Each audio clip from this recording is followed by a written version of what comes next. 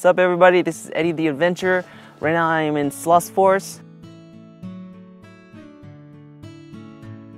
which is in the middle of nowhere in the northern part of Sweden. I hitchhiked with a couple travelers from Germany. They invited me to come over here in their cottage that they were renting here in Slussfors. These past couple of days have been amazing. We're living off the land. We went out fishing almost twice or 3 times a day. We pick wild grass to make salads. I've experienced such a natural way of life here, and I've connected with them on such a high level. And today we're gonna go check out a husky farm that is owned and operated by the Karlsson family, which is the family that owns the cottage that we're staying at. And they breed huskies very selectively for the purpose of sled dogging. So yeah, we're gonna go check it out.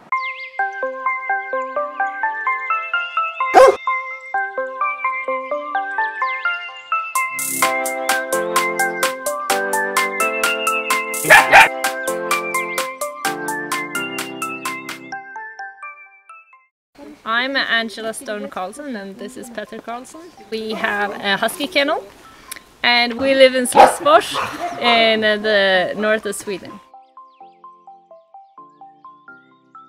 I have 47 now, 47 that are ready and in the right age for easy racing. I will count again and see how many of them that are in the right age for the big race. Yeah, that's the really long distance race. It's a 1,200 kilometers race. But you know how many dogs you have?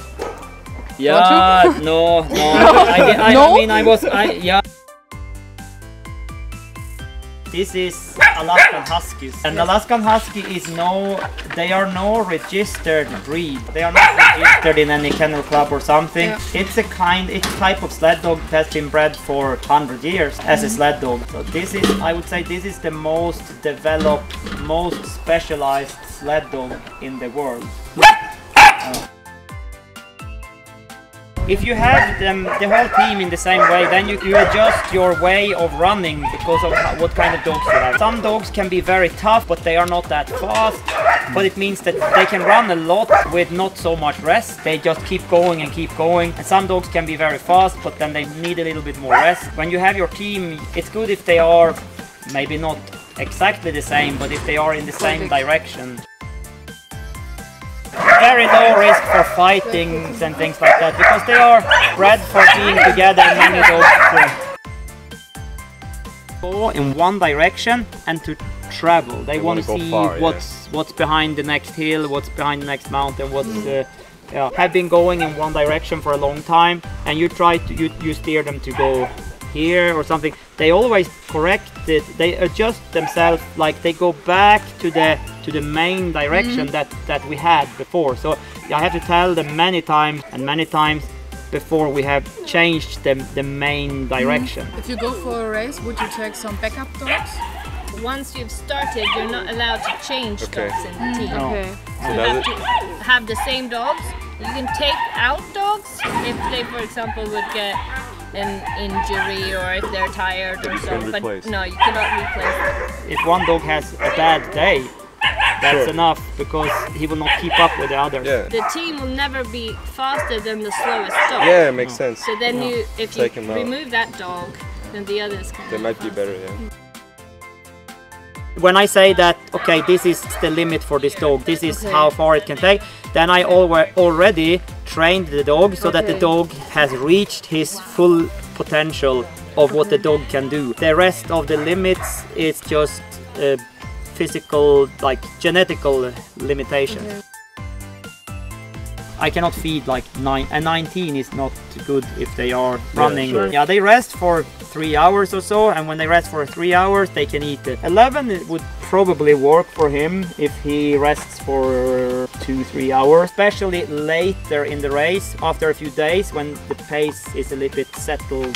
The first day they work so hard, then you have to be careful with the food, not feed too much. They just eat in one bowl each. I mean, I want them to protect their own bowl with food. They are allowed to tell each other to leave this alone, this is my food. And if they are like, one is going there to steal it, mostly I don't say anything. If it's not like that one is dominant to the other and trying to scare them away from the food, then I do something about it.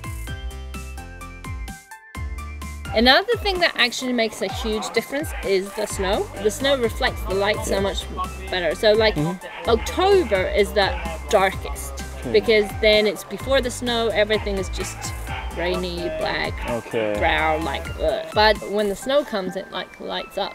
The moon shines upon the snow. And it feels... And also some of the huskies has a lighter eye, so it kind of reflects more light. Maybe, I have never thought of that, but maybe, yeah. You know how sometimes cats, their eyes glow in the dark, so I was thinking maybe the huskies have that trait too, maybe? I have never thought of it, I don't know. No? But I know that like puppies, they're always born with their eyes closed, and when they open their eyes, if they reflect red, that means they'll have a blue eye. Do you have a favorite?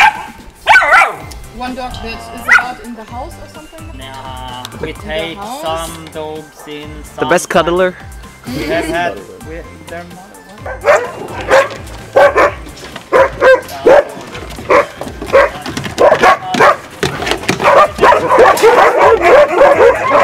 Here is my favorite.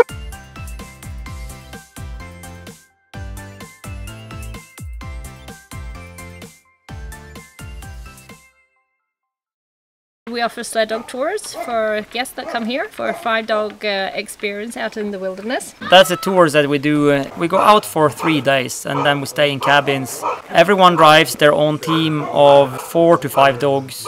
And then we go out in the nature. We live on the border to the Vindelfjällen Nature Reserve here, so we have the largest nature reserve in Europe just behind the corner. So that's where we do our tours. Petter is the Finnmarksløpet champion. Twice he's won the race, and it's a long distance race where you run 1,200 kilometers through the wilderness of northern Norway.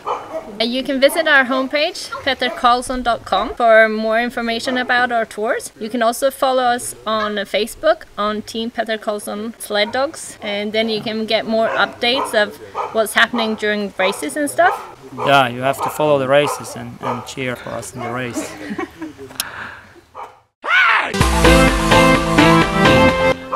We live in Slussfors in north of Norway. Yeah, north of Sweden. North of Sweden. Vad är det för fel på dig idag?